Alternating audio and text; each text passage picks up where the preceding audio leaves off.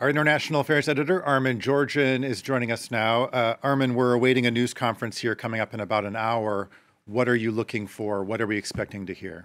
Well, I'm looking to see whether the emphasis is going to be on weapons transfers to Ukraine or whether it will be on trying to restart negotiations with Russia, because those are really kind of the two main scenarios. And I think listening to President Macron in Romania on the first part of this trip, he was actually quite ambiguous about this. On the one hand, he says, yes, Europe should help Ukraine to win, but most of what he was saying on that airbase in Romania seemed to be about not on the airbase, sorry, it was a press conference with the Romanian president, was about coming to a peaceful solution to the war.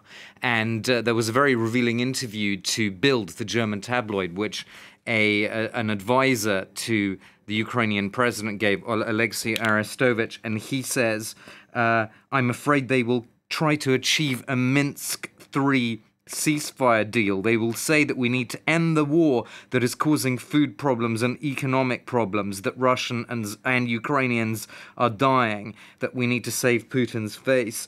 So that is clearly a concern among some, within the circles around President Zelensky, that perhaps these leaders will put the emphasis on, look, there are going to be major problems in the world food supply chain and so forth. Therefore, you have to start talking to Russia again. Whereas obviously what Ukrainian officials want to hear is an unequivocal endorsement of their need for more military support now because of what's happening in the Donbass. Well, we're already hearing reaction from the Kremlin to this visit. The Kremlin is saying that deliveries from the West of weapons are useless.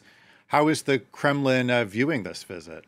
It's hard to say because there have been mixed signals from the Kremlin on this question over several weeks. Sometimes an official will say that these Western weapons don't change anything for Russia's plans, that they won't have any impact.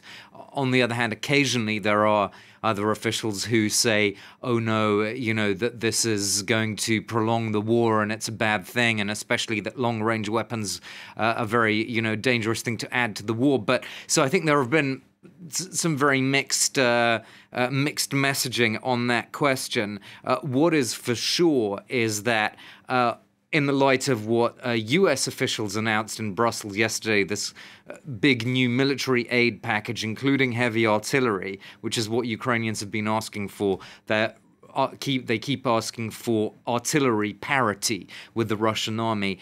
That, in the light of that new U.S. commitment, then it's obvious that Russia will try to make as much progress as it can now in Severodonetsk and in the Luhansk region before possibly those U.S. weapons start to make their presence felt on the battlefield, which would be within maybe 6 or 7 weeks or so, according to military analysts.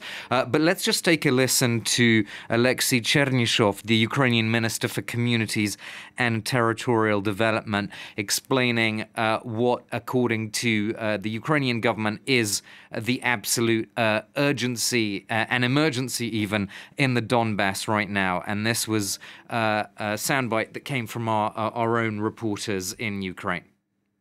I think it's absolutely clear that the fate of the war is currently on its decisive phase on the east, on the Donbass and Lugansk and Donetsk region, and others in the south. We clearly understand that Ukraine is in a position to expect more military support, more heavy weapons, in order to have this resilience as effective as possible. And we are on our own soil. We defend our own soil, and in this regard, we were asking for this assistance. Okay, our international affairs editor, Armen Georgian, with some analysis there. Armen, thanks so much. Thank you.